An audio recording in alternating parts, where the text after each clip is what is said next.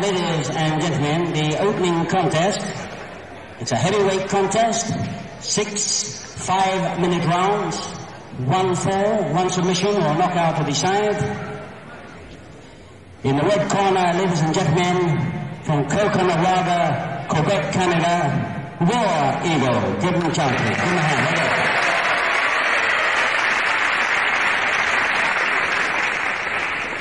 Ladies and gentlemen, the new introduction from Crawley, Poland, Johnny Czeslaw.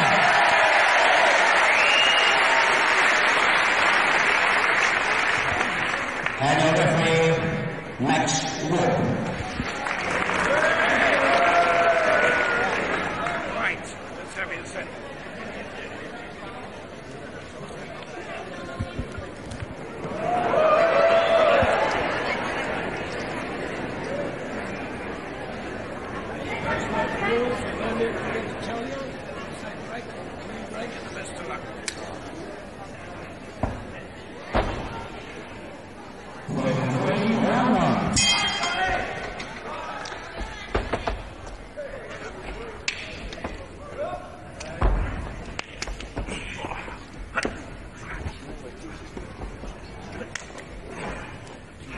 Hello again, Grapple fans. Good afternoon to you, and welcome to the Sports Centre here in Crawley. Another freestyle wrestling session on its way to you.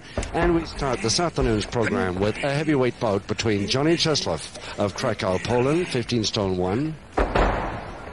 His opponent in this preliminary bout, Johnny War Eagle from Canabaga, Quebec, Canada, 16 stone 2. No. A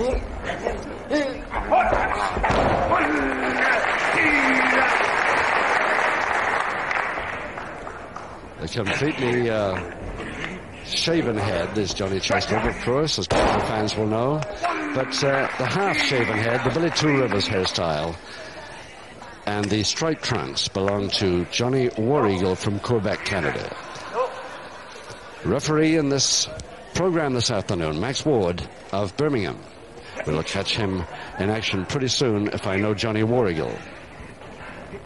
He's only been on television once, War Eagle, but he has 1 or 2 of the tricks of Billy Two Rivers, including the tomahawk chop, the back slap to the throat. No.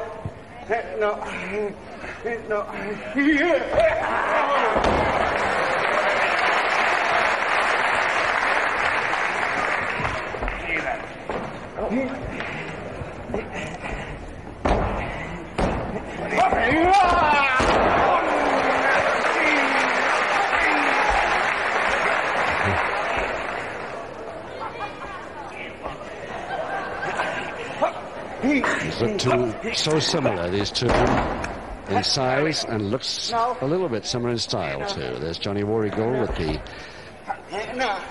Mohawk Indian haircut.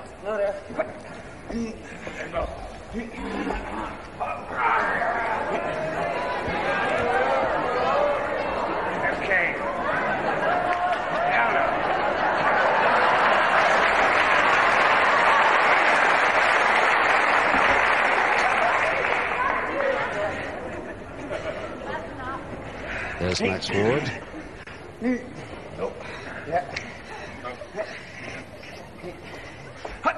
And an arm lock to Czeslaw.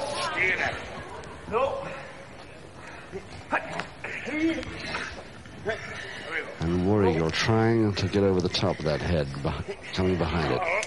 Really worked twice, but not quite. Now, has he got the counter here? Double wrist lock position if he can get it, if he can win with it. Just a couple of minutes he's got left in this first round of 6 5-minute rounds. 1 fall to decide this bout. No.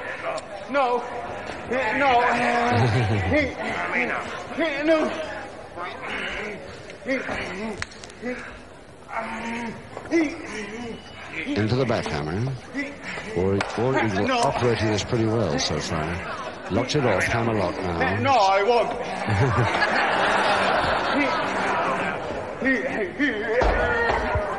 Nicely.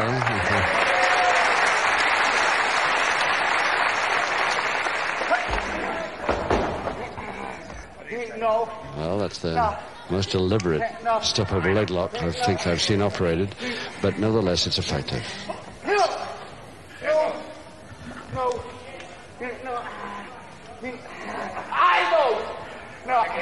1 minute now, round one.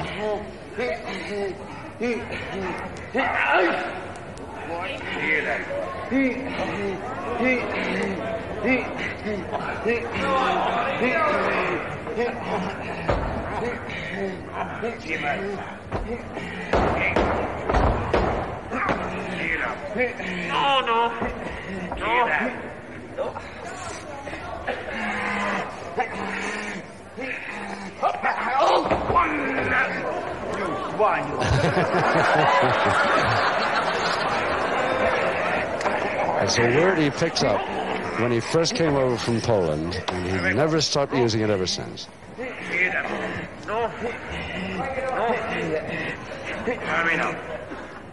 Czeslaw again, the same account here, but in a beautiful throw over with just on the bell of round one.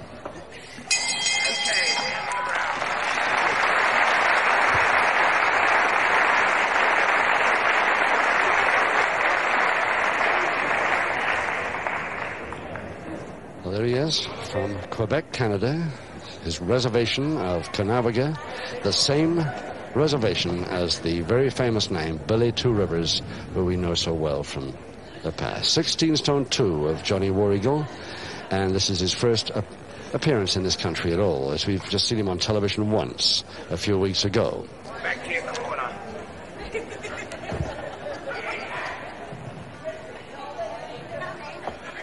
And you get back.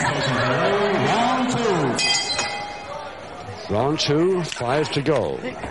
1-4 decides this bout. At heavyweight, Johnny Czeslaw getting up from the deck there in the plain trunks versus the colorful Johnny War Eagle from Canada. Nice cross buttock to follow down the cross press a little bit late, and Czeslaw, I think, clear. Yes, clear all the time there. He didn't get that cross press as he wanted it at all, and decides to give up on it.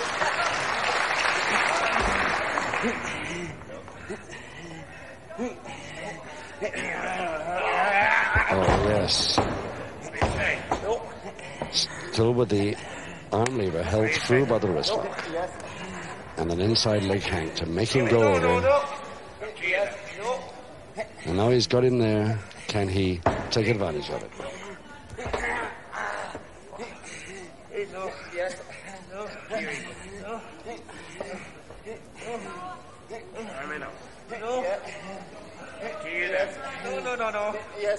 Marino. You there.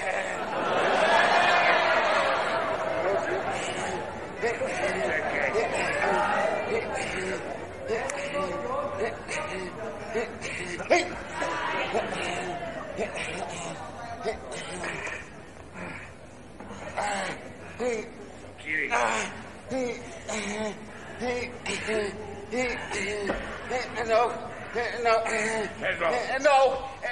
I know. No, I said no.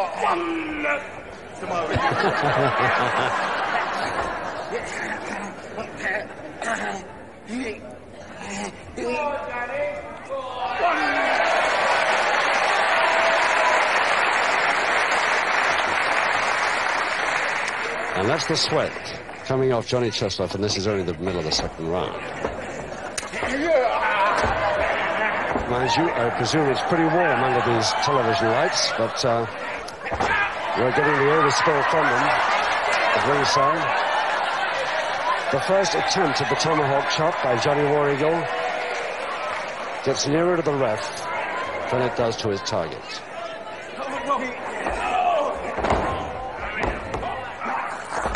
Nice hook head scissors. Remember, it's the Canadian Johnny War Eagle in the striped trunks there. On the right of your picture now, with the head scissors on Czeslaw.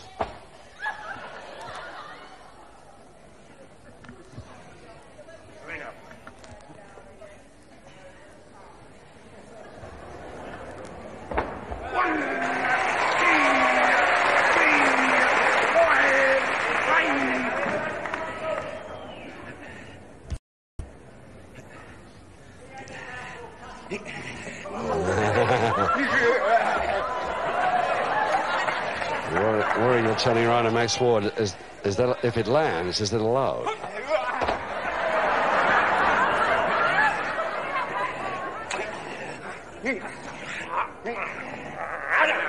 Late on the full Nelson, but gets it.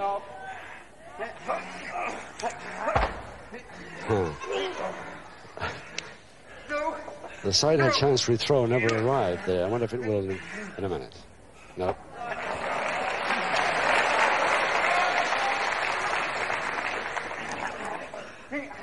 Again, the side head chancery now. But the uppercut forearm instead. And Czeslav's face looks as though he's saying, if that's the way you want to play it, all right, but I'd much rather wrestle.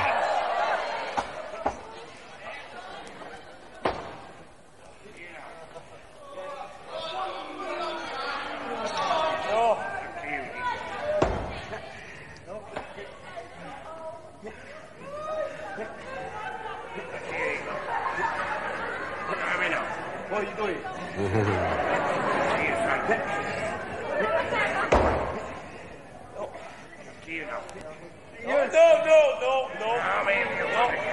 No. Just about 20 seconds left in this second round. What's this?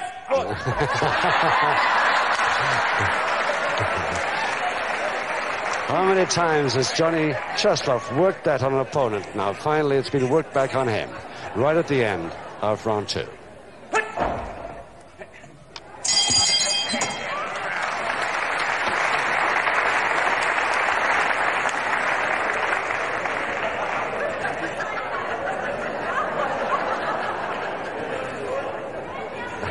Czeslaw really, he doesn't really lose some sweat in this game, Johnny Czeslaw. He really pours off. Look at that. And this is only the end of the second round. His opponent is only giving him trouble in this, but simply because he's got a completely new style over here, and Czeslav's not used to it. But it's going to be interesting to see what happens in the next four.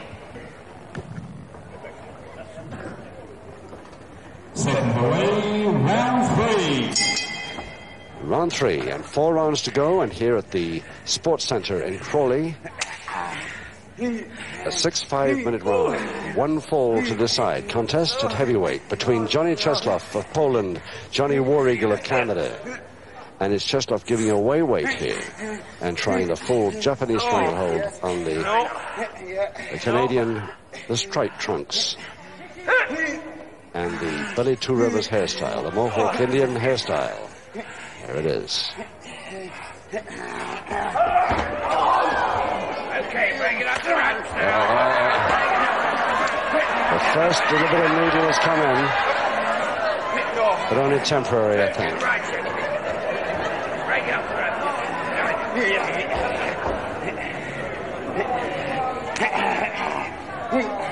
Okay, off the ramps now. Referee Max Ward. No trouble until now, but it looks like it could be starting for him.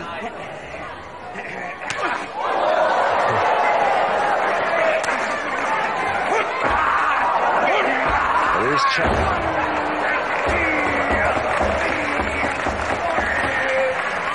Well, these specialities of the Canadian, the tomahawk chop, just like Billy Two Rivers used to operate. And he tried one, Czeslaw tried one back, but it's Czeslaw that says, no more of that.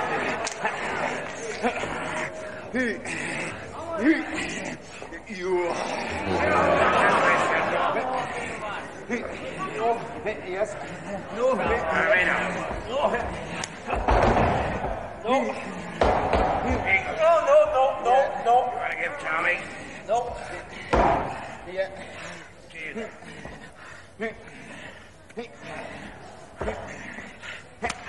Marino. Difficult to operate a chop from that angle, I should think. Even from that, when you're a lever like War Eagle is at the moment. There's Johnny War Eagle back to canvas with the striped trunks. Don't spread the fingers, I'm telling you. only done like that. You don't do that. You have it like that. That's it. So the whole hand, but not divide the fingers, says Max Ward. No. But that's a legitimate double-handed wrist lever by War Eagle now. No,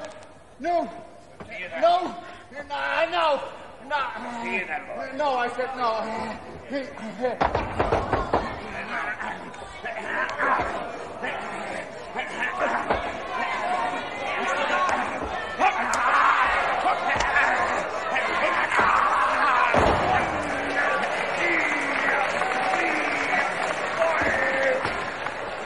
Less than a couple of minutes in the third, and the chops coming thick and fast now from War Eagle. That's the way. Now, if Johnny Czeslaw can attack freestyle wrestling, moves to the feet, to the legs, then he'll keep away from the chops.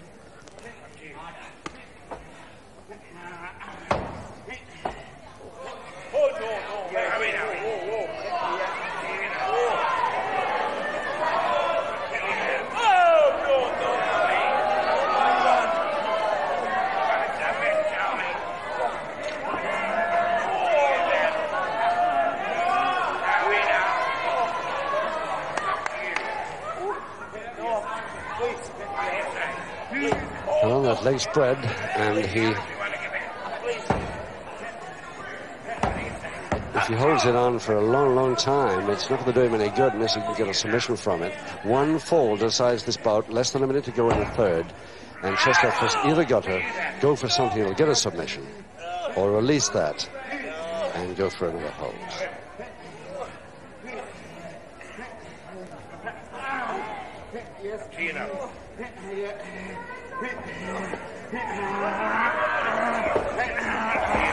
Cross press, but too high, with body over the nose and mouth.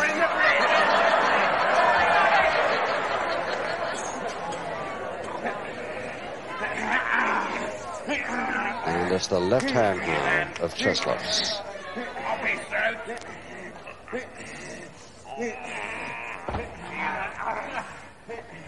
Back to the legitimate stranglehold by Czeslaw. 5 seconds to go.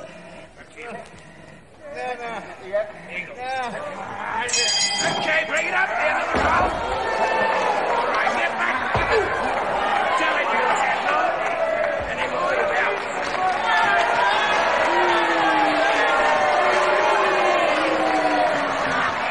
Well, it's very, very seldom you see Johnny Czeslaw doing that. Had no excuse at all for that. And Max Ward is no doubt telling him in no uncertain terms. Quite unnecessary, and I don't think that Czeslaw's style demands that sort of move after the bell. Johnny Eagle doesn't like it too much either. Second away, round 4. Round 4, 3 rounds to go. One fall decides it. Czeslaw coming right to the opponent's corner.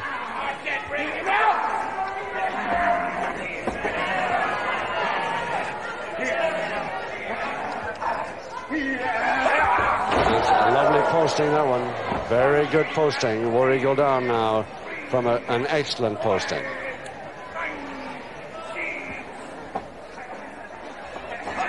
Another beaut all the way across the ring. A real beauty.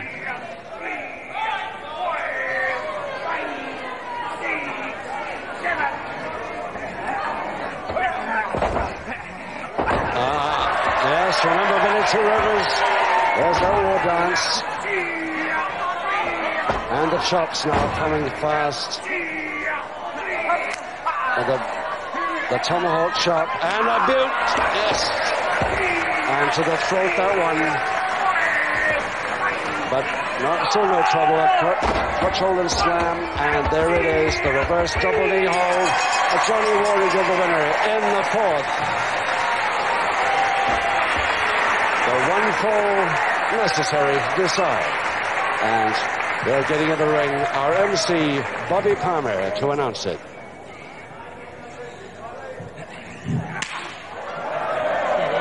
Gentlemen, ladies and gentlemen, the winner in round 4, the very full required, War Eagle. Give me a hand, please. Thank you.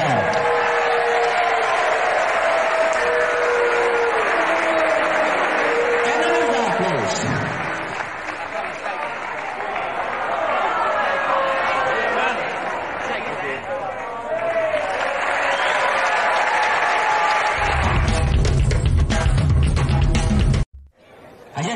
Ladies and gentlemen, this is a catchweight contest of 6 5-minute rounds. 1 fall, 1 submission or knockout to decide. In the red corner, ladies and gentlemen, from Sydenham, London, Robbie Barron. Give him a hand, please. Thank you. In the blue corner, ladies and gentlemen, from Wigan, Lancashire, John Naylor. Bobby Palmer, so John Naylor of Wigan, 11 stone 11, still just at the top of the welterweight bracket. Robbie Barron, his opponent, well up into the middleweight class now. They're on the right in the lighter trunks. Robbie Barron, height advantage as well as weight advantage. 1 fall to decide this 6-round contest. Second away, round 1. John Naylor in the darker trunks, the blue trunks, and the bandage above the left knee. Of course, the winner of the World of Sport Trophy recently, the welterweight trophy, and even Robbie Barron up in the middleweights are going to have trouble against this boy from Wigan. He really is hot. Very, very slick wrestler indeed.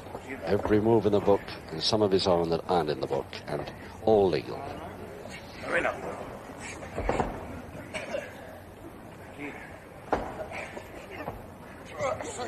If you can't see the trunks at any time, the blonde hair of John Naylor should help identify.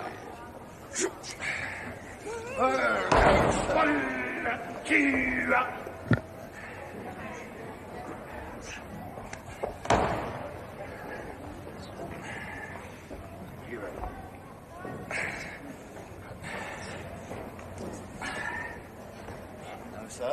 Marino. No. 1, 2.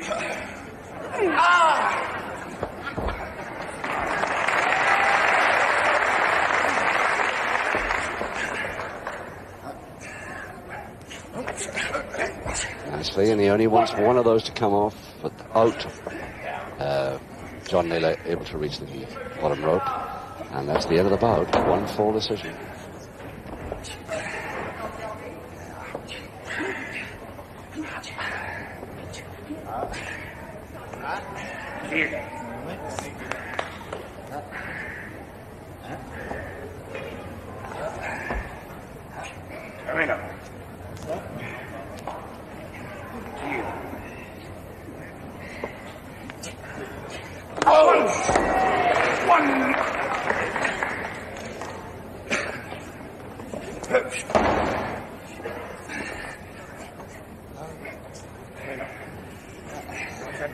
Leg lock, that's the position.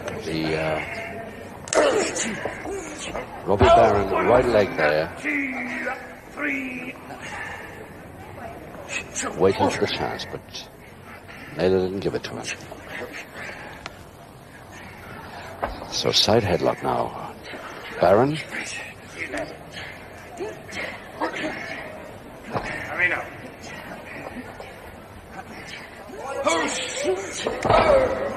He couldn't deliver the knee drop that he wanted to. Naylor still in the side headlock. And worse off now because his ground position back to canvas. Really fighting his way out. Couple of minutes he's got in this first round of 6.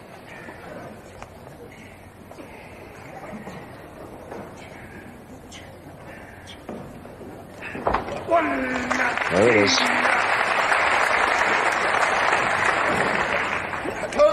Yes, that's a great leg trip of Naylor's. He used that against Leon Fortuna, if you remember, in the final of the World of Sport Trophy, and it probably wasn't the end, but it led up to the end of the bout. That sort of move by Naylor.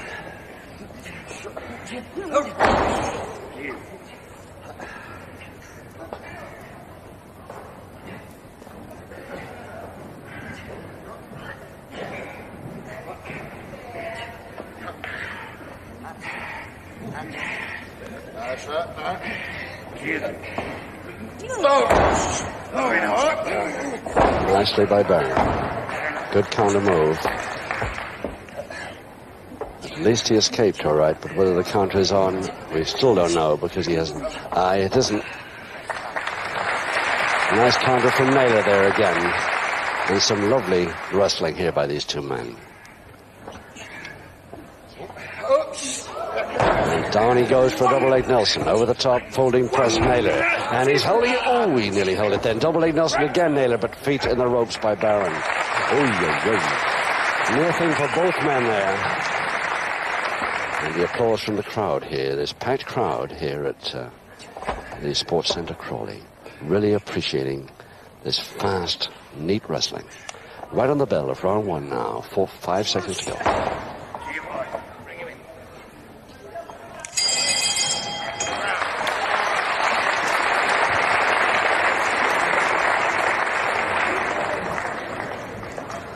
Robbie Barron of Sydenham, now at 13 stone. When we first saw him about 3 or 4 years ago, he was 11'10". But funnily enough, is still extremely fit, healthy, and really keeps in training. Ambition is the middleweight title of Great Britain, which is held, of course, at the moment by Brian Maxine. And there he is, a smile, some track from the back that he appreciated as much as everybody else at ringside.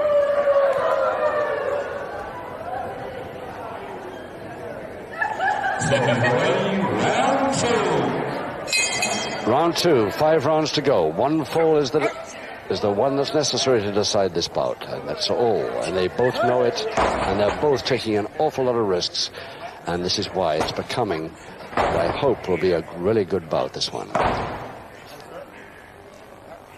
John Naylor versus Robbie Barron. Barron back to canvas now in a side headlock.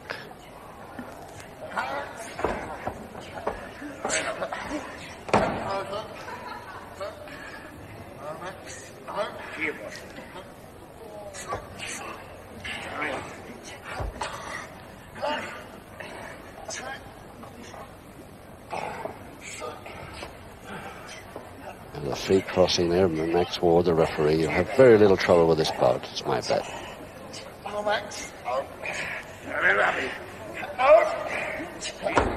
Reverse double knee, but again that leg chop of Barron saves him.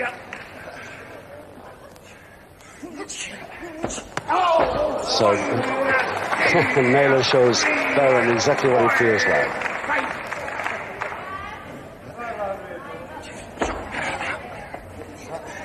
Barron not quite quick enough in turning, attacking from the rear. Oh, reverse double leg Nelson attempt, but didn't come off at all. Naylor's feet didn't contact. Body scissors now, Barron. Naylor undresses it to a double leg lock there, both legs interlocked. And Naylor the advantage at the moment.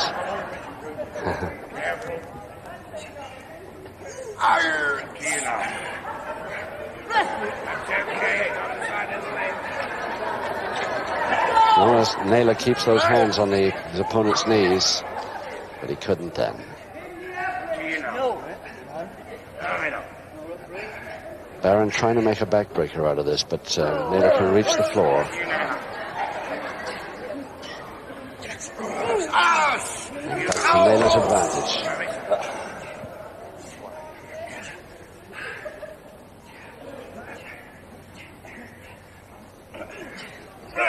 Nice turn, but it's still Naylor with the advantage. And now he can make a backbreaker out of it. And both men, no chance. In fact, it might hurt them as they released.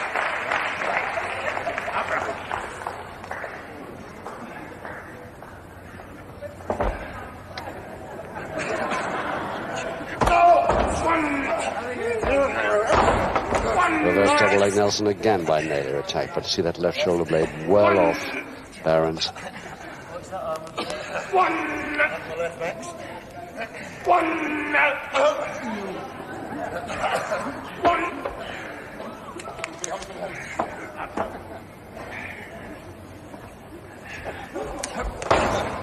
And a single leg Boston Naylor. That's one of his fast moves, and it's there again now. He's trying for a submission already as early as the second round. Full Boston now.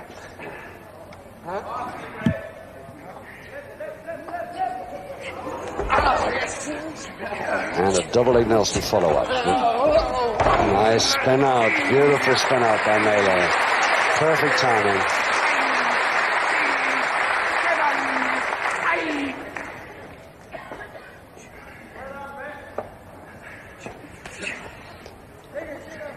Side head chance for Naylor.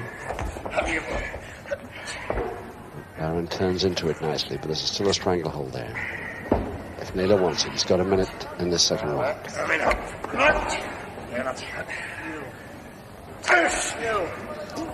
There's Barron now with a wrist lever. Naylor just won't go down back to canvas, trying everything to prevent the back to canvas position, and finally makes it.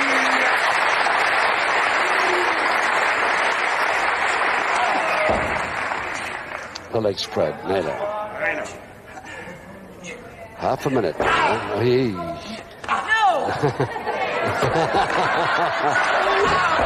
And again, Naylor has it. That's it. He was warned by referee that, all right, just so much of that I'll take, but not too much.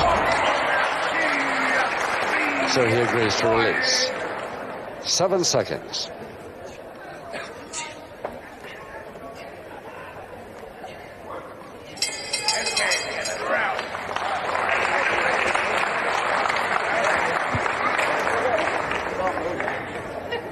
And still a position to get his man into a double leg Nelson. There it is, but way too late for this particular round. I think John Naylor is just trying to show the crowd exactly what he was going to do if the bell hadn't gone.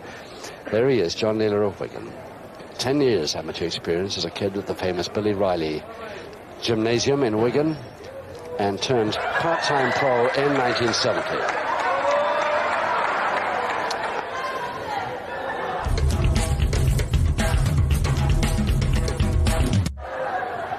Seconds away, round 3. Round 3, 4 rounds to go, and remember, just one fall decides this contest of catchweight between Naylor and Barron.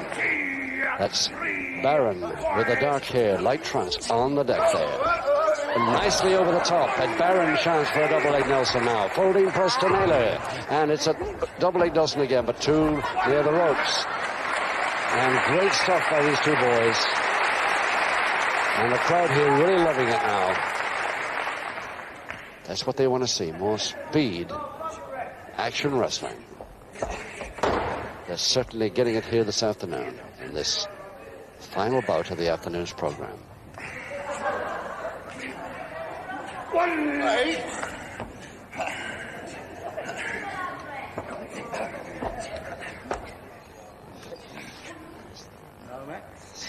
So the figure 4 leg lock to Naylor. His left hand right in the back for Barron, trying to hold him down, preventing him turning out of it.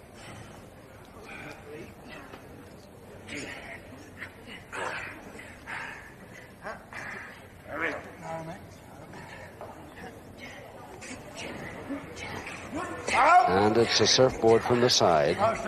But a backbreaker possibly won't be efficient enough to worry Barron, because he's got his head on the deck and almost bridging it there. And Naylor knows it and decides to hold it there on that move.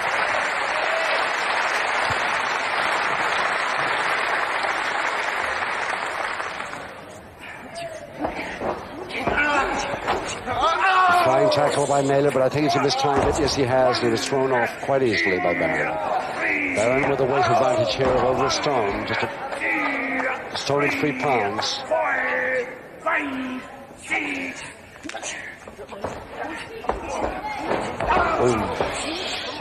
Nice, a bit mistimed his double arm from Naylor underneath, but the legs are through the middle rope. And again, Naylor almost pulls it off, but the Barron gets his feet on top of the middle rope to cause the break. What a lovely move, though, by both men. And the loser of this is really going to be unlucky. Inside leg hack. There it is, over the top. Lever. Head scissors counter by Naylor.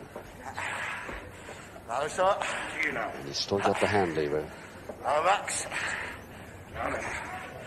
There it is, the double-handed lever there on the wrist.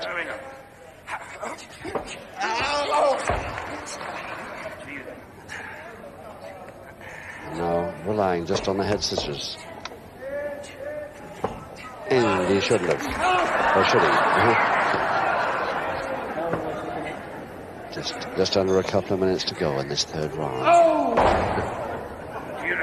Quick reminder from Naylor, he has control of the situation. Or has he? Backhammer now. Single finger interlock.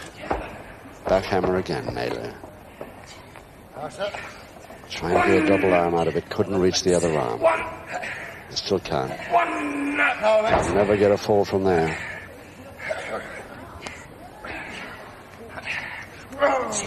Nice trip by Barron. And a double knee. Trying to break the bridge.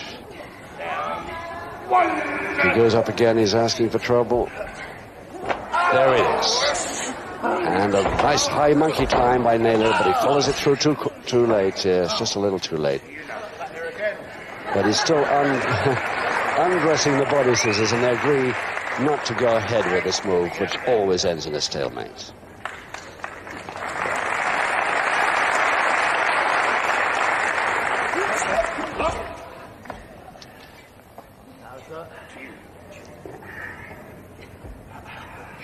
Tricky to see even from ringside here what Naylor is doing. He's got it. Oh, it's just the arm lock.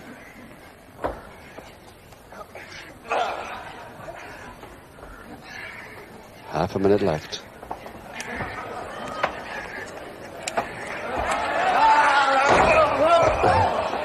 Both men escaping beautifully.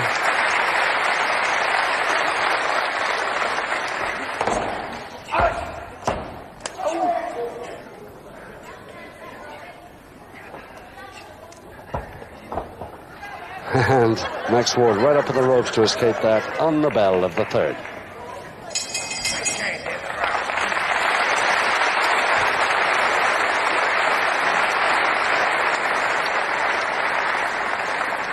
And that, to me, and I'm sure to the fellows in the ring, Robbie Barron especially perhaps, is a lovely sound to hear the really appreciative crowd applause after a really good round by both men. Robbie Barron of Sydenham, 4.5 years amateur, and the man who still keeps fit mostly by playing soccer, mostly in goal though, and golf. His speciality may be the drop kick, but we haven't seen him try it yet.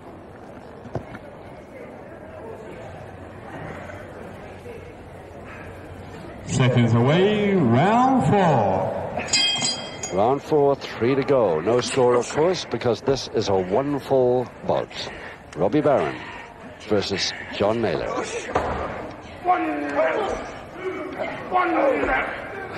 Folding press from the side tried by Naylor. The Naylor with the blonde hair and the knee bandage. And the darker trunks.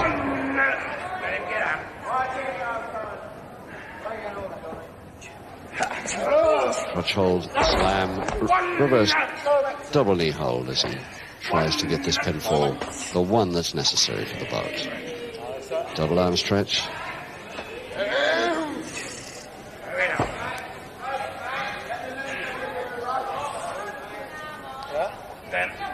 Incredible into release. I'm not getting anywhere with this hold anyway, says Naylor.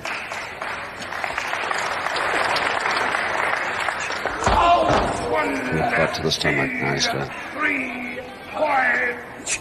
Yes, typical Naylor flying head scissors move. And another. Just the instep around the back of the neck. And again the butt to the stomach. Now, could Barron be slowing just a little bit here? Oh, the fly again, but both men land. Oh, and Naylor landed wrong there. And could be a double knockout here. Could they make it? 6, 7. Naylor up and Barron just about up on 8. And again the butt to the stomach. Naylor almost as worried by the effect on his head as Barron is by the effect on the stomach. Very neat way to stop a posting. But he switches it, and Naylor manages to stop before he gets there. Nice folding, pressed by Barron, and this could be the one. He's got those arms pretty securely, and there it is, the count of 3 in the 4th. Barron the winner, and the first to applaud, John Naylor of Wigan. There he is, holding up Barron's hand.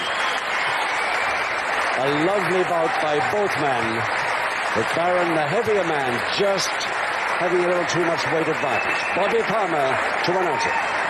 Now, ladies and gentlemen, before announcing the decision, can I say that you've seen wrestling at its best?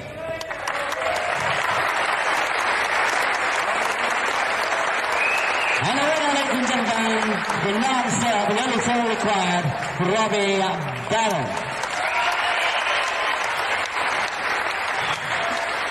Now, ladies and gentlemen, let's give him a hand, John Naylor. Ladies and gentlemen, this is a heavyweight contest. 6 5-minute rounds of 1-4, 1 submission or a knockout to decide. In the red corner, ladies and gentlemen, from Gillingham in Kent, Wayne Bridges. Give him a hand, please. Thank you.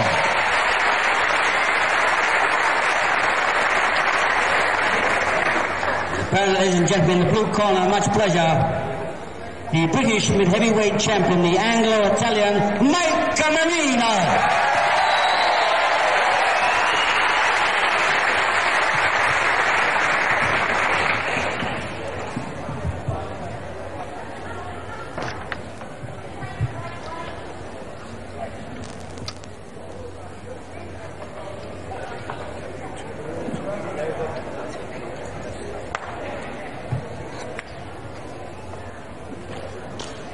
Second away, round 1. Hello again, Grapple fans. Good afternoon to you, and welcome to the Sports Centre here in Crawley in Sussex for another freestyle wrestling session. And we start this afternoon's program with a heavyweight contest between Mike Marino and Wayne Bridges. Now, Marino, the king of the mid-heavyweights, once again goes up a heavyweight to take on one of the biggest men in the game. From Gillingham, Wayne Bridges at 16 stone 4. From the very start, Mike Marino on the right there in the darker trunks. There he is. Pitch black hair, darker trunks of Mike Marino. He's really got problems here. He's only 14 stone 13 in weight, a mid-heavyweight champion of Great Britain. And he looks really tiny by comparison to the giant from Gillingham, Wayne Bridges. 6 5-minute rounds, 1 fall to decide. And in charge of the proceedings, Max Ward of Birmingham, the referee.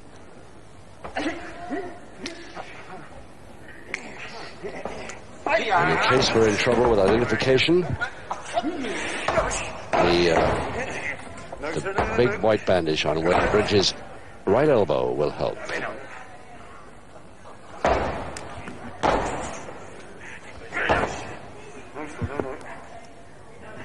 So Marino trying to slow this big man down for a little while with the head stitches back to canvas.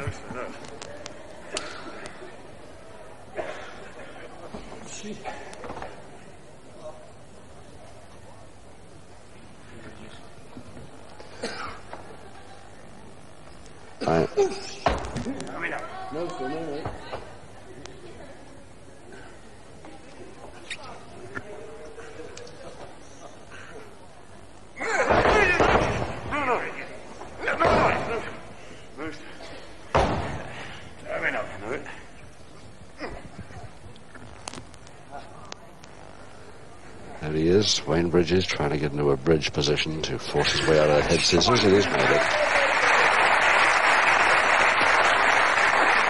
What a big boy, this one.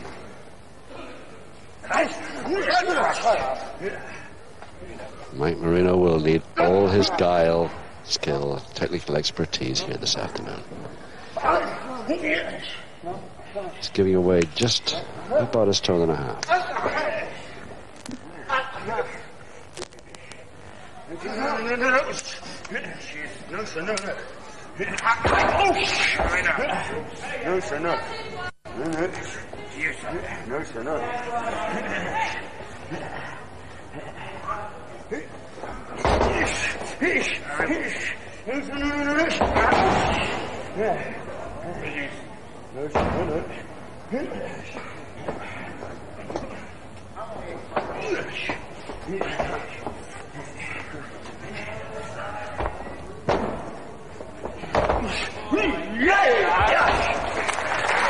Yes, it was a very definite whip out of trouble for Wayne Bridges, but did you notice the way that Mike Marino took the landing? He was up almost before he was down.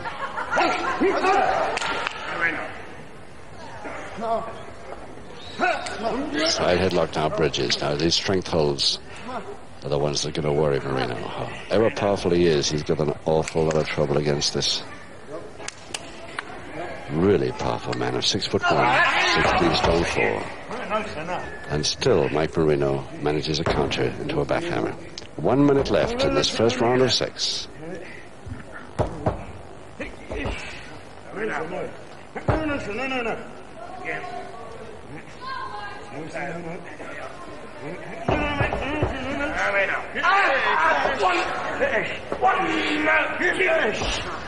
And the first attempt at pinfall to the lighter man, Mike Marino. The way he's holding the backhander, the opposite arm lever as well, but he gives up after 2 attempts.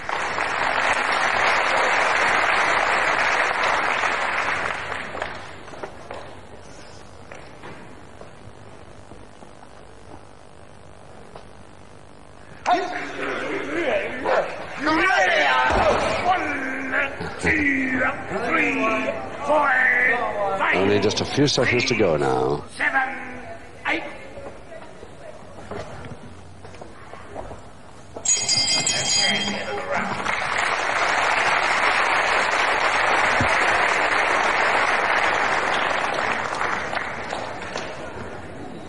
Well, there he is, Wayne Bridges from Gillingham, 6'1" of him, 16 stone 4 in weight, an amateur with Ashton Club, a very famous club in London.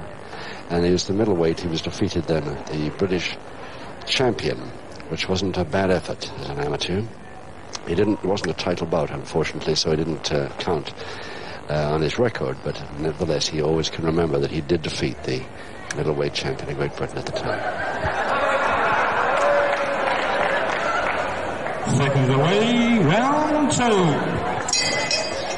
So, Bridges, big smile on his face at the end of round 1. Let's see if there's still that smile there in another few rounds. 5 to go, 1 fall to decide. And the headlock and stranglehold to Wayne Bridges on Mike Marino. Marino sitting on the canvas in the darker trunks. Makes even Mike Marino is a big, very powerful man. Looks so small, this fella.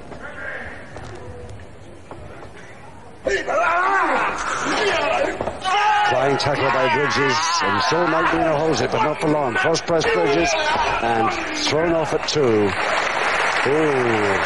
that could have been the end of the bout. A count of 2 from a flying tackle by the big man, Bridges. And a very near thing indeed for Marino there.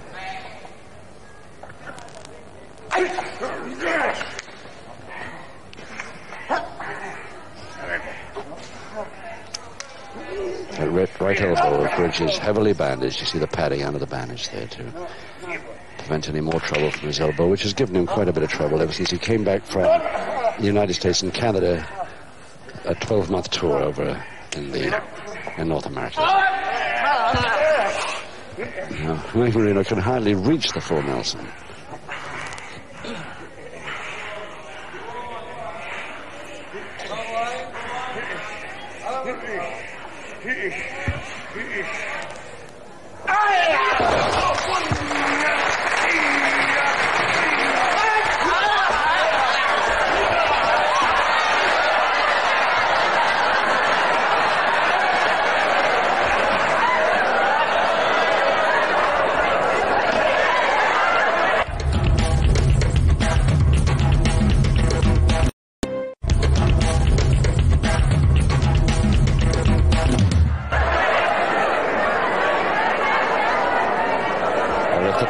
grip is ever going to break again like it did a few weeks ago, this afternoon could be the time. But Bridges, 16 stone 4, tearing at it from across the ring. I don't know how it stands this train.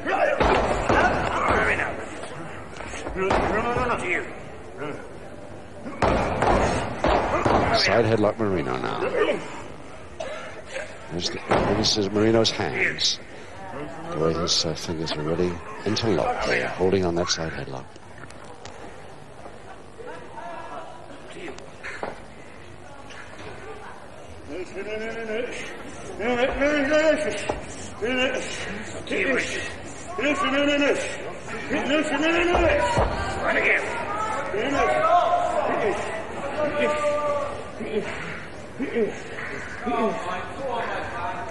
Nicely out by Bridges. Very nice. The ears don't feel so good following it, but he's out of trouble for the moment. It's very seldom you can make Mike Marino lose his balance. He just did it then. A reverse grapevine follows up.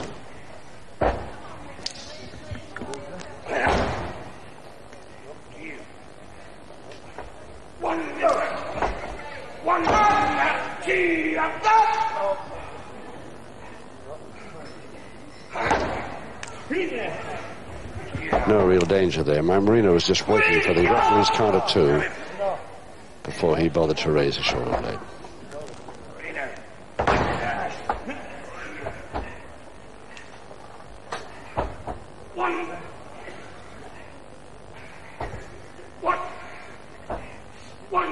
So the toe and ankle from the other side now by Bridges. 1 minute to go, round 2.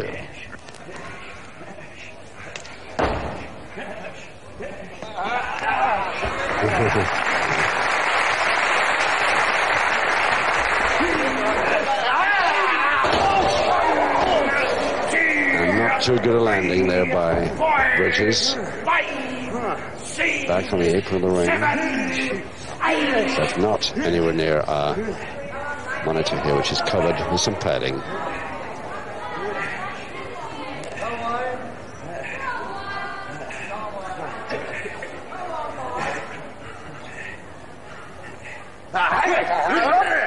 Side head change. Followed down quickly, still with the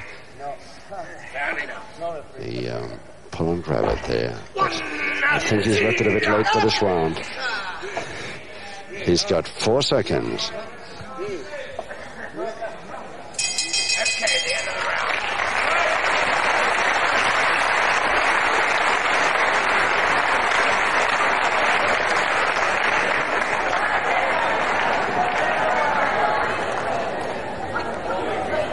In my travels all over the country, of course, I meet an awful lot of people at wrestling bouts, and a lot of them tell me how much they like the light boys because of the fast action. Some like the heavy because they're big men and very powerful. But they always like a type of expert like Marino is. Mike Marino is still one of the kings of this game. Seconds away, round 3. Round 3, 4 to go, 1 fall decides it. Marino versus Bridges. Bridges in the light trunks with a bandage on his right elbow. And the follow down cross press now dangerous, but again Marino finds the strength to throw him.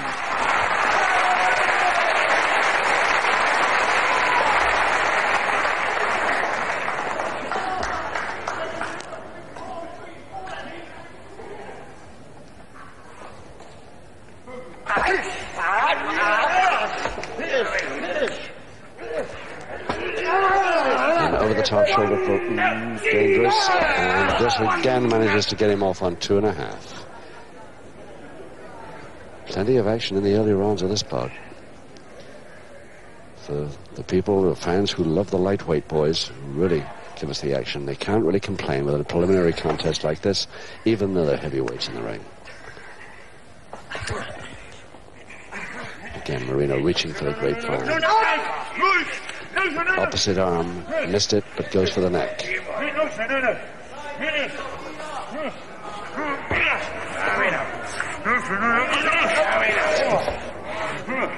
Stranglehold on to Marino.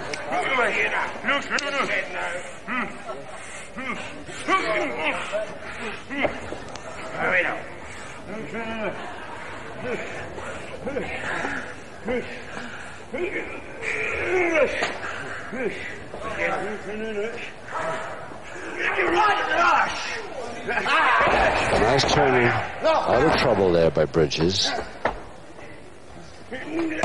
And he's got the arm lock that he was after. He had to go via the wrist lever, but he's got the arm lock now.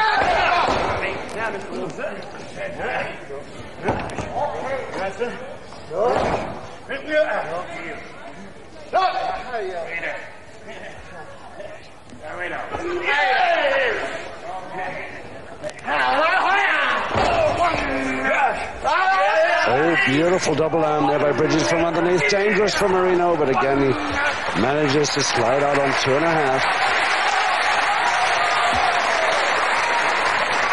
And there's the appreciative crowd there. This packed to capacity sports centre here in Crawley.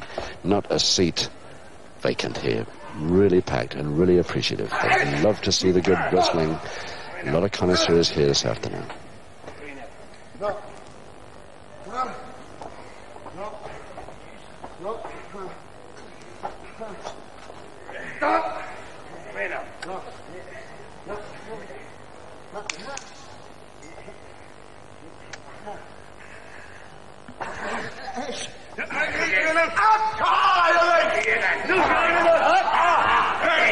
Very high backhammer.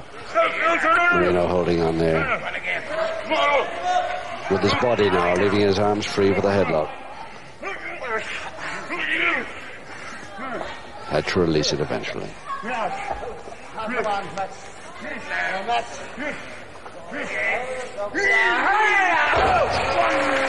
power throw, and Marino looks wrong as if to say, well, yes, you did that very nicely. You timed it to perfection.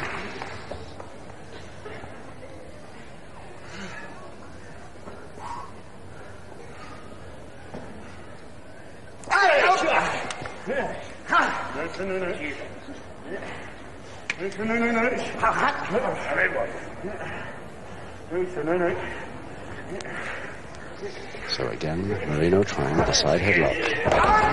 Turns his man back to canvas. Less than a minute to go in the third.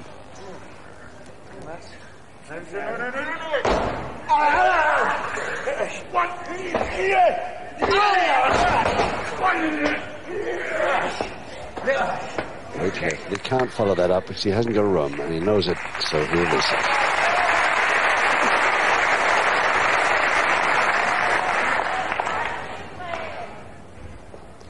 Half a minute left now. Nice kick out, a trip with the other leg. And again the reverse grapevine position with the toe hold holding it there.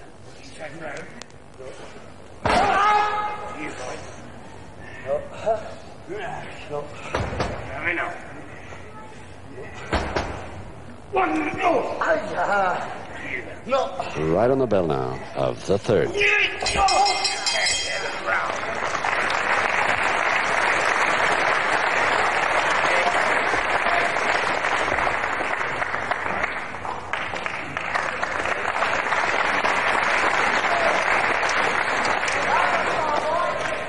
Wayne Bridges, who still trains with the weights. He turned pro in 1964. And it was, funny enough, it's his opponent here this afternoon in this preliminary heavyweight contest that started him off as a full-time pro, Mike Marino. Pretty happy about something. Seconds away, round 4. Round 4, 3 to go. Wayne Bridges, one of the best-looking men in the ring today, and a lot of girls calling to him. In the interval, hence the smile. 1-4 decides this bout of 5, 6, 7, against Mike Marino. 8, 9.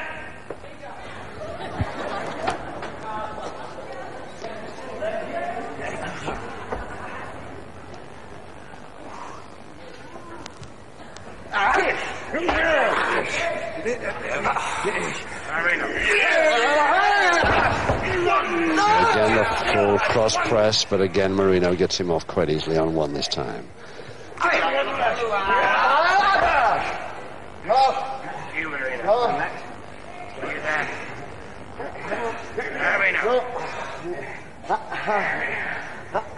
All the moves the counter moves that Mike Marino taught Wayne Bridges in the 60s. Can Wayne Bridges do them faster now? Beautiful catch. And he still gets him over the top on the cross press. Still the cross press is on, and free it is. So the master still wins it, even though he's giving away a stone and a half. Marino the winner in round 4.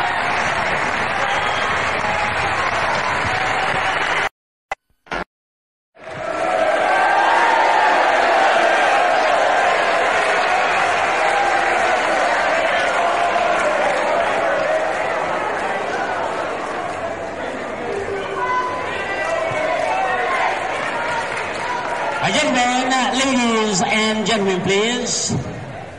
This is a catch-weight contest. There were 6 5-minute rounds, 2 falls, 2 submissions, or 1 knockout to decide the winner. In the red corner, ladies and gentlemen, from Manchester, Steve Best. Give him a hand, please. Thank you.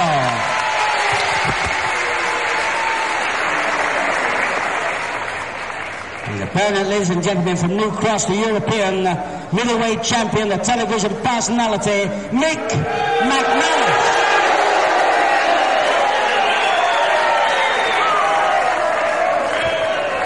So here it is, Grapple fans, the main bout of the afternoon. If it's going to be anything like the bout we just witnessed at heavyweight between Bridges and Marino, well, then it'll be something to watch. Mick McManus of New Cross, London, and Steve Best, formerly of York, now residing in Leeds, over 6 rounds, 2 to decide. Second away, round 1.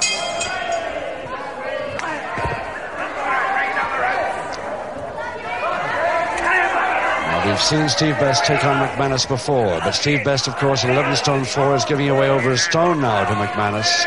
Hence, this is a catch-weight bout. Referee Max Ward still in charge.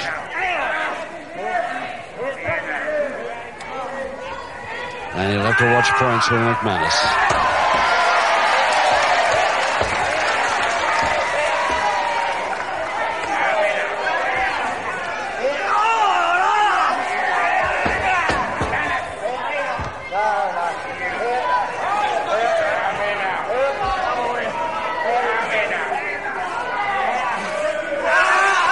Again, the hair pulled back, blind side of the ref.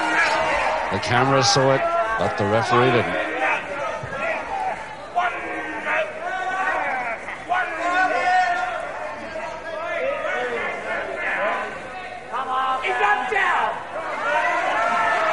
So 2 falls, 2 submissions, or a knockout to decide this winner.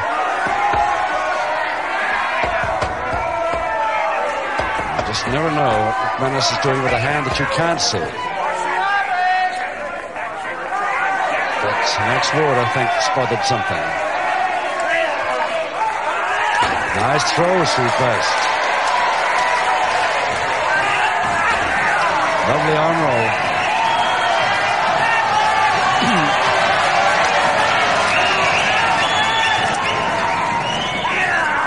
The backhammer far up. Hold from the front by McManus.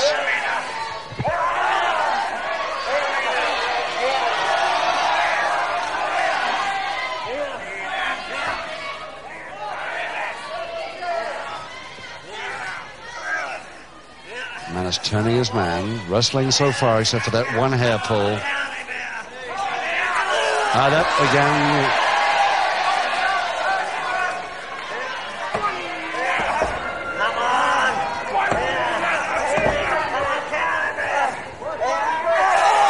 Again, the punch there to the stomach. But of course, McManus's back is towards the referee.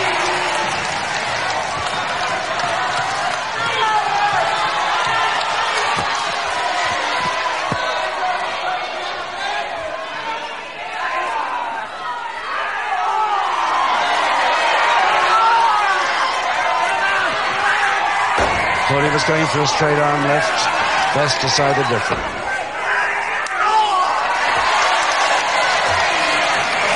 Sort of a foot counter to the ears, perfectly legal.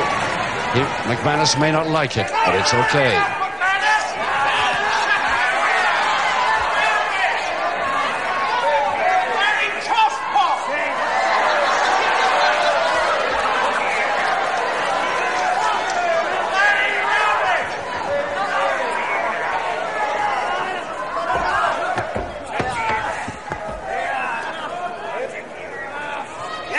Nelson reached, bringing his man back to the canvas again.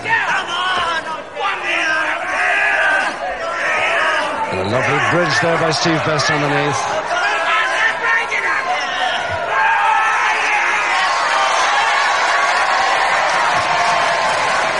And it's Max Ward using the ear treatment to separate them because they were on the ropes. McManus wouldn't let it go. So Max Ward has his own method of dealing with it. Maybe Steve Best will take his cue from Max Ward there on the ear treatment. Less than a minute to go now in this first round. Lovely work, inverted work, beauty.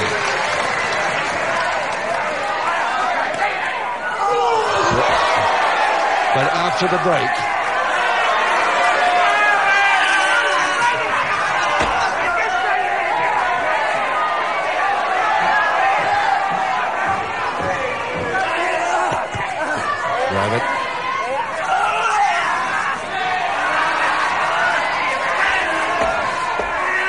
can lean back on it. Really bringing that back hammer right up the shoulder blades.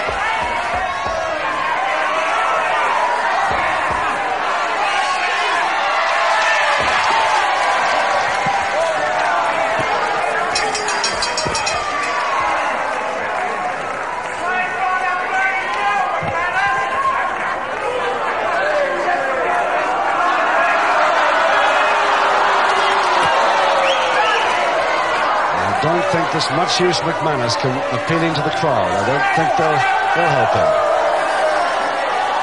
Steve Best, now residing in Leeds, formerly of York, the head teacher in mathematics in the boys' school, of course, in Ossett, near Leeds, between Sheffield and Leeds. It is. McManus still beefing.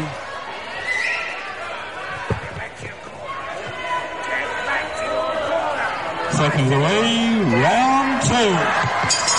Round two, McManus saying, as long as I'm in my half of the ring, why the hell can't I extend the middle? Max Ward wanted him back in his corner, and rightly. 5 rounds to go, 2 falls to the side.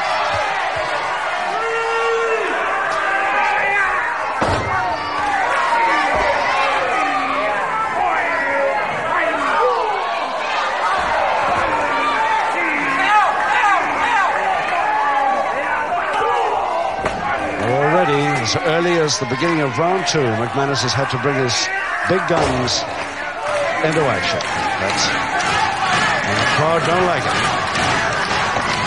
Folding press McManus. Pretty easy one, yes it is. An easy pinfall to McManus in round 2. And that's what the crowd think of that. That lady on the right doesn't like it a bit, but it was a perfectly legal pinfall in fact.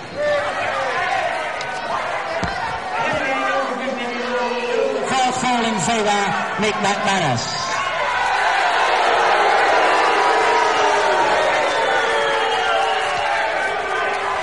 So quite happy with the situation. There he is, McManus, and waiting a little over his half of the ring now, because there's quite a few seconds to go before the bell will start the third. Second away, round 3.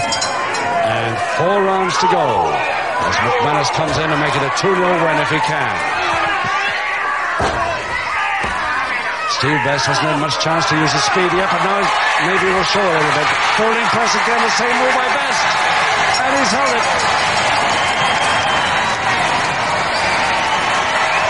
1 each.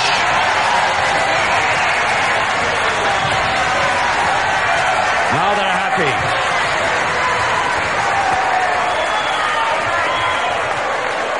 Again, ladies and gentlemen, in round 3, an equal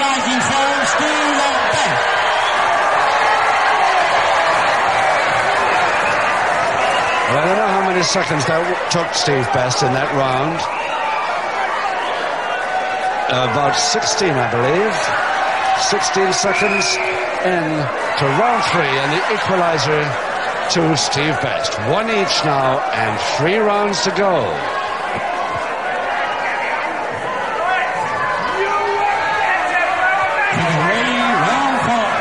Well, there's the bell, so he's got to get up and go, whether he likes it or not, McManus. 3 rounds to go, 1-4 each. And he's getting counted, and rightly.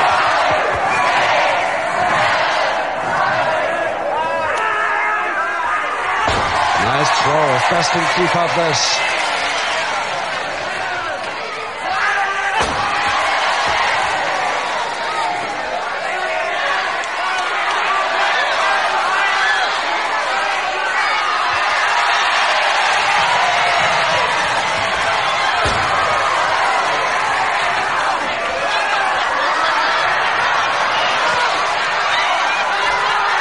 Turn the ears.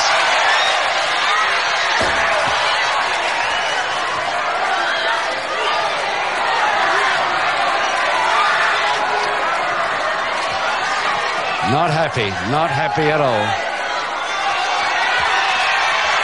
Oh, yes. Max Ward was trying to break an illegal move up, but he didn't mean to do it quite as tough as that. Or did he?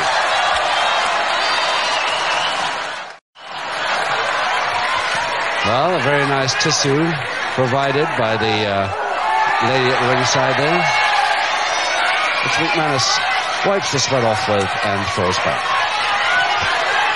But it's the left hand here to watch, not the right.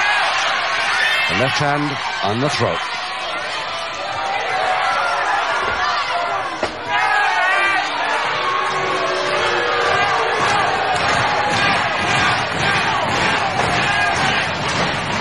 And there's still a loose lace on his right boot there, McManus. He's tucked in once already in this wrestling boot, but it's come out again. That could be dangerous. But the referee hasn't started yet. Hasn't noticed it. Ooh, oof.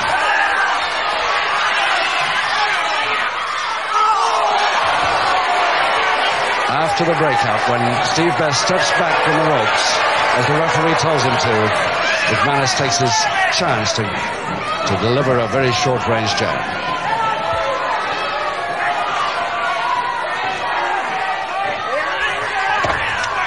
It's a nice arm roll of Best that. The third time he's tried it. And the step over toe hold to McManus. A smile back on the face as he has the advantage.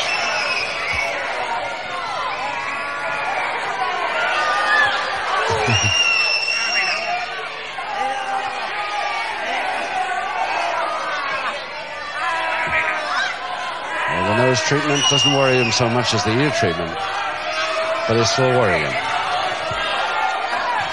Forcing him to release.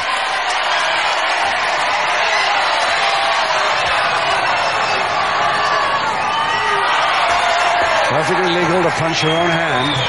If your hand happens to be near the opponent's chin, that's all right.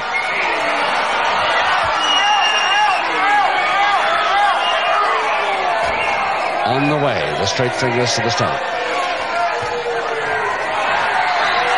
He was up on his feet, so legal.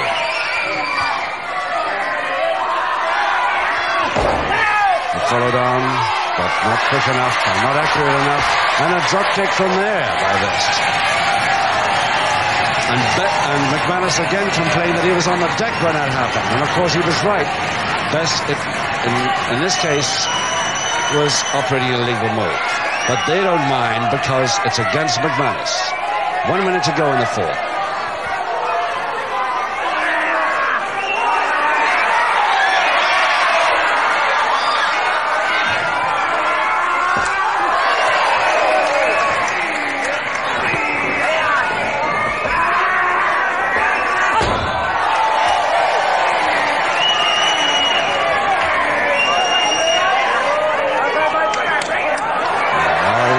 Asked for a break.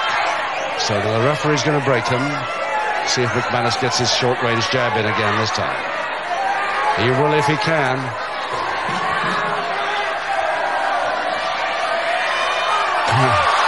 Face slap. All he can reach. And he gets a public warning for it after the break. Right at the end of round 4. First public warning to McManus. Just before the bell.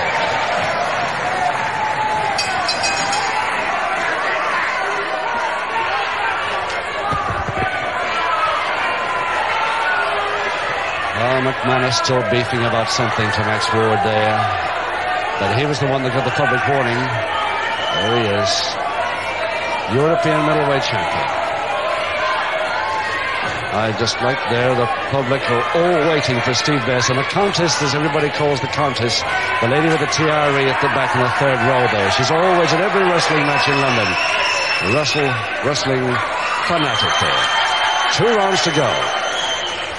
And 1 fall each, with 1 public warning against McManus. Second away, round 5. Round 5. And the lace has been spotted now. But an old McManus trick.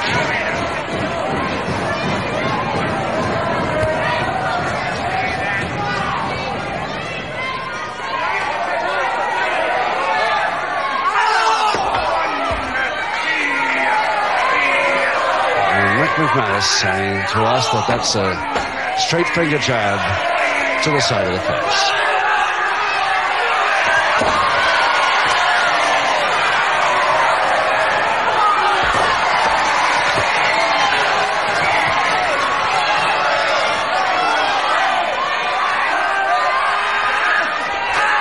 Oh, missed the butt. Missed the follow-up butt. Oh, yes, he really turned that. And McManus didn't go with the whip.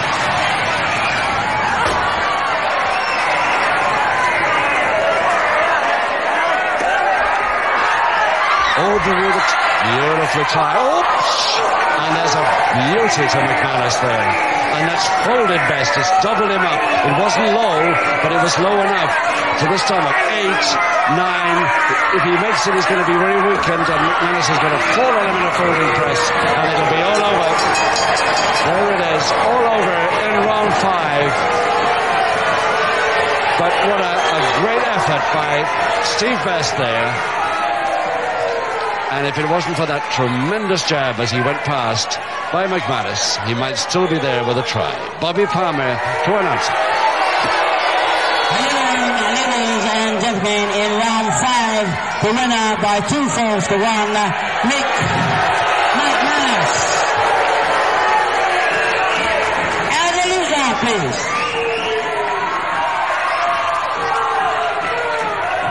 Once again, ladies and gentlemen, the winner, Mick McManus. And the loser, please. Let's give him a hand. Thank you.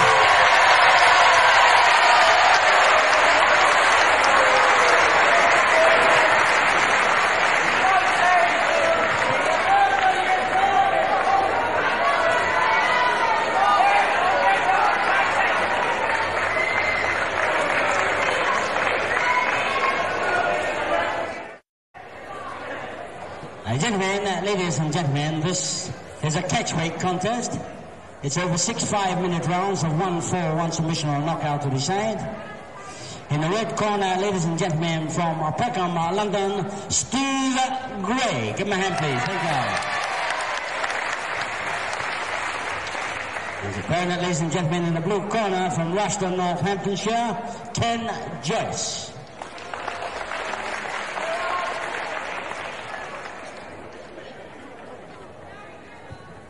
So Ken Joyce from Rushden, Northamptonshire at 11-12 versus Steve Gray at 10 stone 7, lightweight class, and therefore another catchweight bout. But this one with a difference I think we'll find. Second away, round 1. Ken Joyce, although he's a stone and 5 pounds heavier, he's going to find Steve Gray quite a handful because of his speed. Now the master, Ken Joyce, if he starts his trickery early, it's going to be really interesting to see how Steve Gray counters it. The trunks are not going to, colour trunks are not going to give us much, but the white socks showing above Steve Gray's wrestling boots will help us in most shots, I think.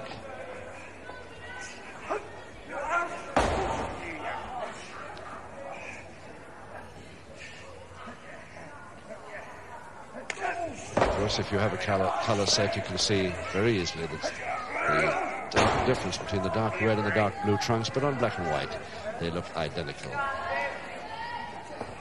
Steve Gray with the longer hairstyle maybe will help us, and the white socks showing above the boots.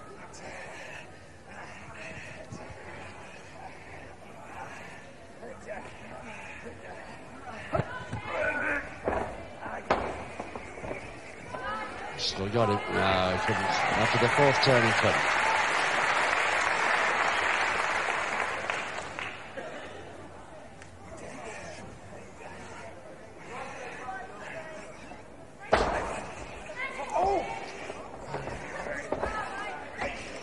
Again, and Joyce can't find him.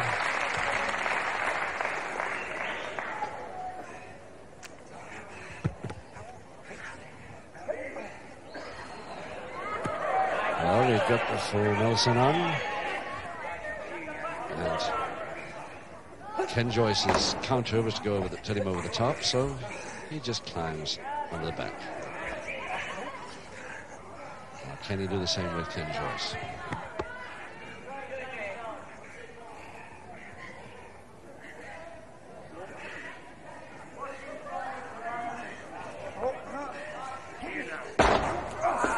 That's the drop kick. Joyce had stepped back before that happened, anticipating it beautifully.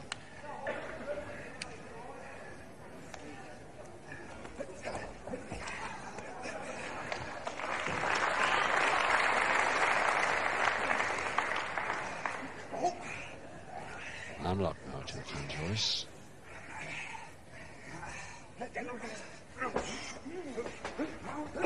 He's got to go with it, though. Dangerous form of counter attempt.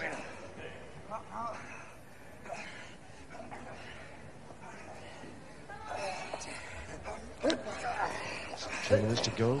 Round one, and still Gray in that same unlock.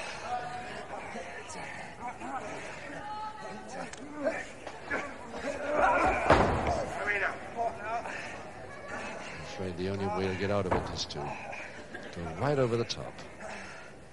If Joyce gives him a chance.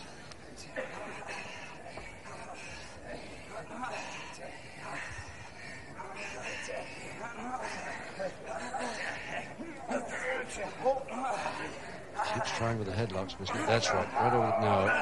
He's gone over the top, but it didn't help him because Joyce was waiting for him.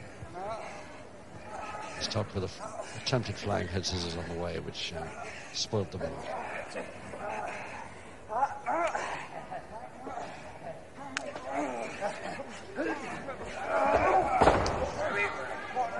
Just no way that Steve Gray can get out of this arm lock. As long as Ken Joyce doesn't want him to. Finally he uses the ropes to go over.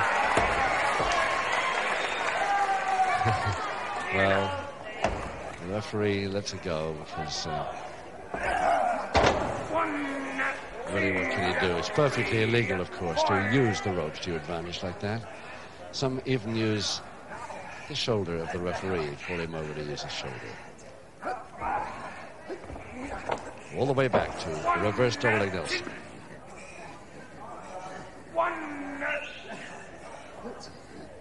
Never hold him down from that. So Joyce releases.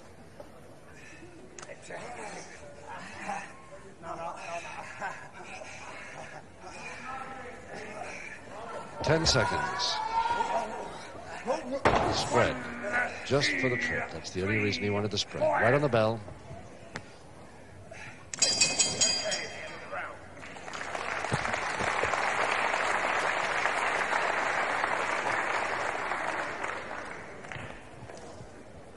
Steve Gray of Peckham, Southeast London. The man who so many lightweights in his bracket reckon is probably one of the greatest potentials in the lightweight class today. 2 years amateur experience in Deptford, turned pro in 1970, boxes as schoolboy. His father, of course, was a well-known lightweight boxer whose ring name was Fred Stein. And his ambition is still about with the lightweight champion of the world, George Kidd.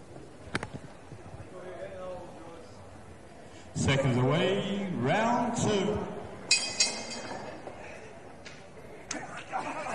Round 2, 5 to go, 1-4 decides it. Ken Joyce again comes into the attack on that Steve Gray left arm. But this time, not with an arm lock. He's holding the lever against the joint.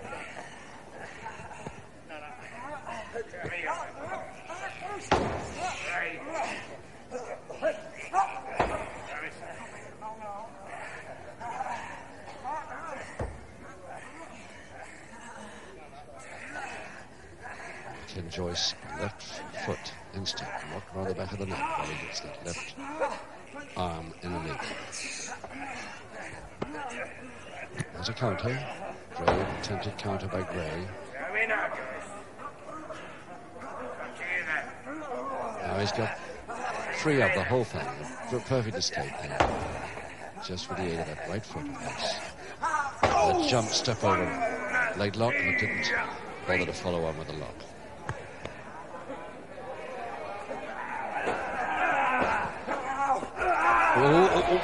Mistimed it, spun it over the top. Joyce folding press, but can't hold it. Or can he? Double knee again.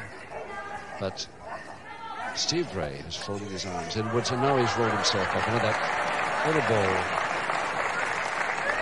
And Joyce is going to find a lot of trouble finding a limb there. He's gone.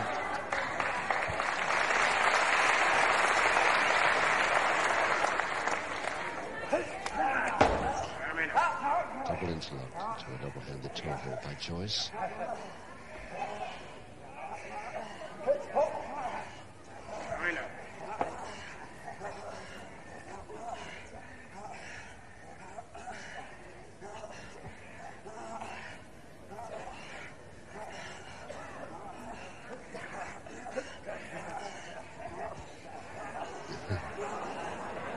There's Gray again in the knot. Get out of it nicely now.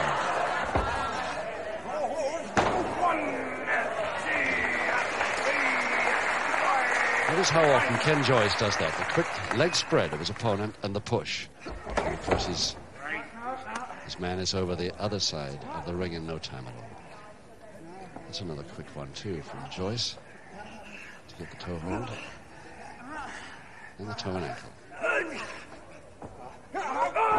Close in drop kick. And Joyce up quick.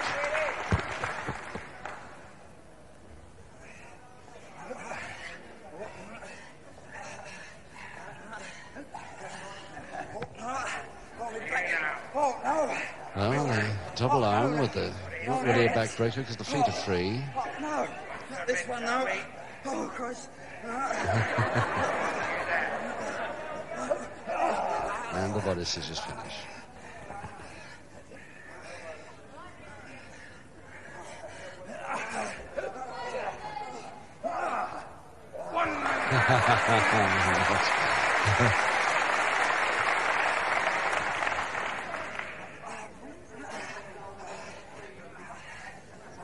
Well, let's see what Gray makes of that. No, you see, he tried the same move as Joyce, but it didn't quite work similar. But this one he is good at. Joyce has not found the answer to this at all.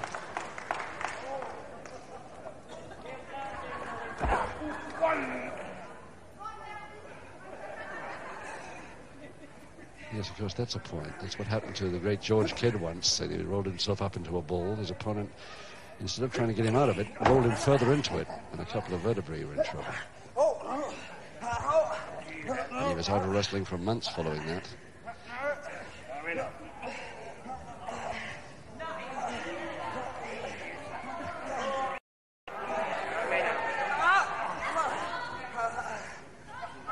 Still the body scissors by Gray, but still the backbreaker by Joyce.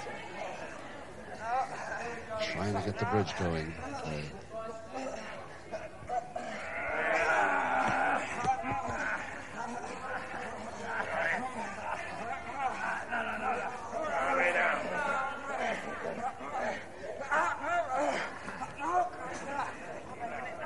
Eight seconds. And Gray's going to be saved by the bell here.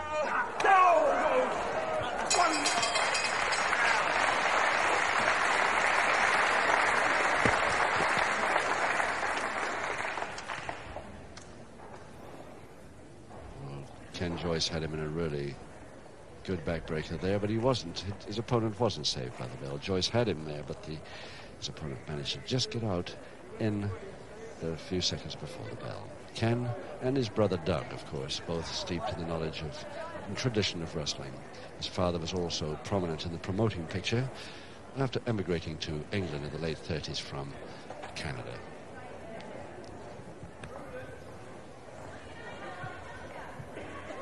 Seconds away, round 3. Round 3, 4 to go. Gray attacking now. Gray with a long hairstyle. And the white socks. And a full Japanese stranglehold now.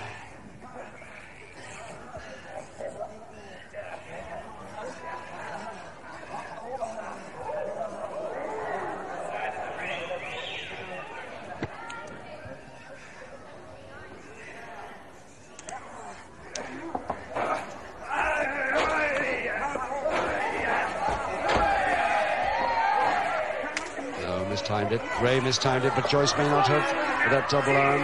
No, still Gray out. Completes the roll.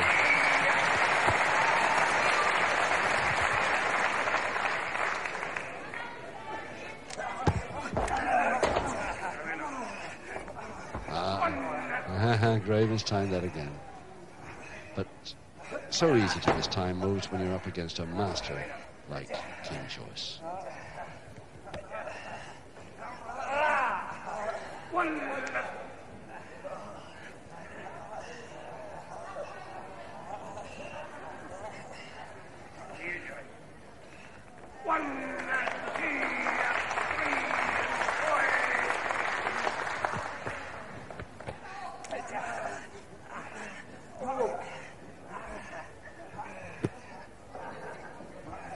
The Gray feet that is going behind the knees of Joyce as he's pulled up,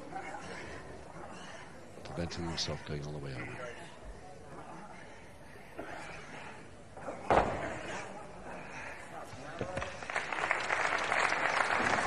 Joyce showing he's pretty quick on the escape moves too.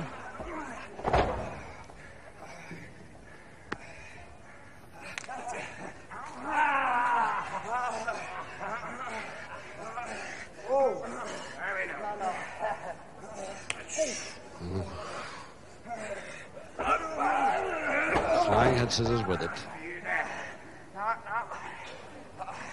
And into the normal head scissors figure 4.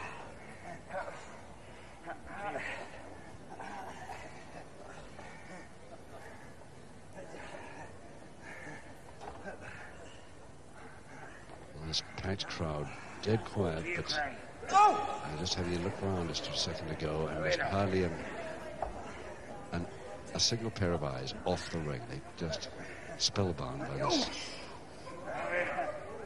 tremendous style of both these men, especially Ken Joyce, of course. A couple of minutes to go in the third. First fall decides, and the only time they make a sound at all, as you notice, is appreciative applause. Full Nelson now, attempt. Full Nelson by Joyce.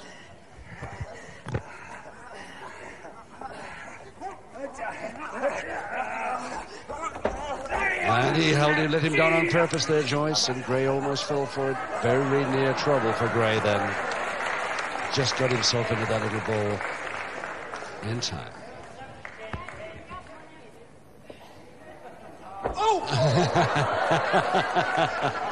Well, that's another way.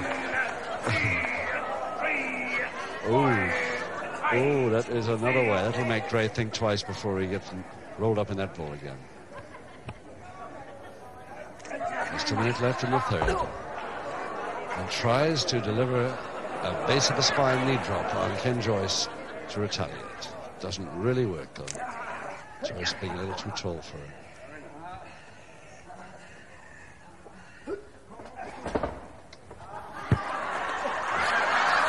Oh, try that sort of cocky stuff with Ken Joyce and you will be in trouble, Steve Gray.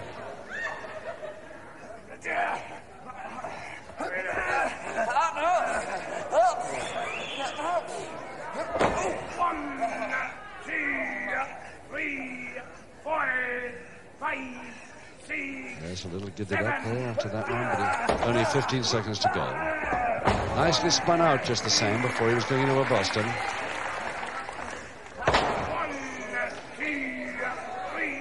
Neither of them need worry this round.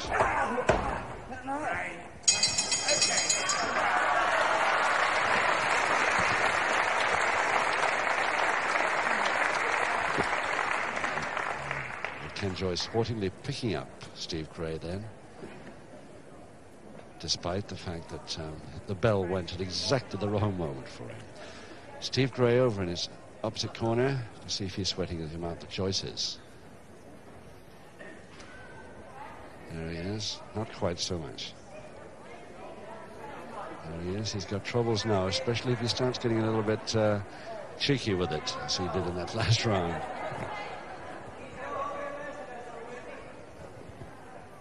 Away, round 4. Round 4, 3 rounds to go. No score, of course, because one fall decides this bout. Joyce versus Gray. Gray with a long hairstyle and the white socks showing. He's back. There he is on the right of the picture now.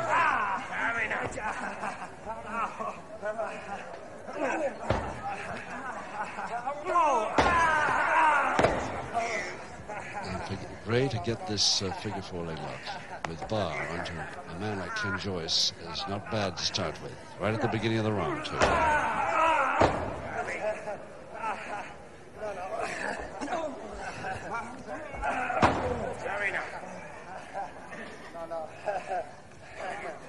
Sword poised, ready to start the pinfall count then.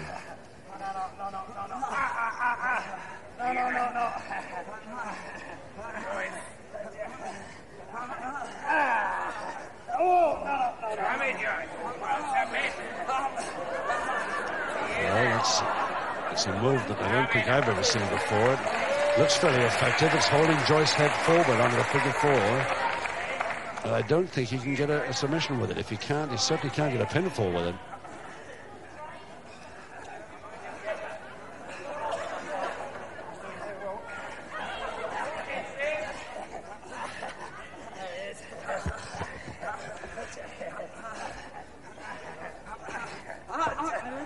Anyway, Joyce finally out, and he's got a chance there for a Boston. No, didn't he? Goes for the figure 4 leg lock instead. But this time, no bar throw. And Gray escaping effectively. Yes, and Joyce often does that trick just as his opponent is sending him for a post.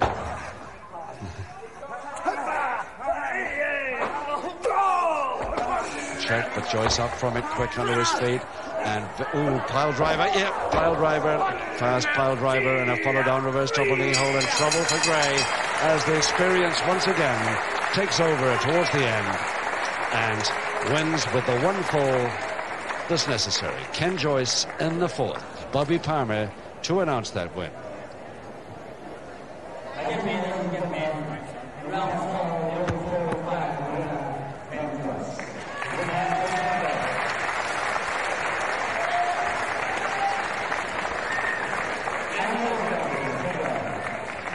One for the loser.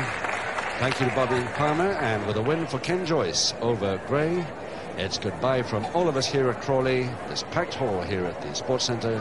Have a good week, Till next week.